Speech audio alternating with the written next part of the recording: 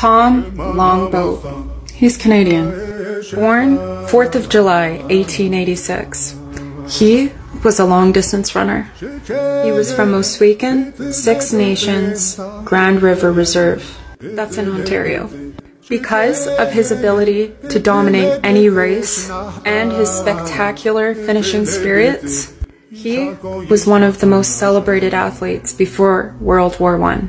1906, Hamilton, Around the Bay Road Race. 1907, Boston Marathon.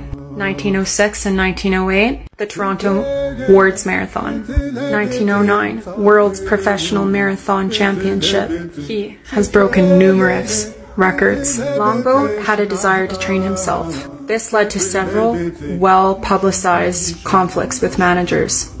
Despite constant and racist criticism, he still stuck to his own guns. He would also become a dispatch carrier in the war. What a man.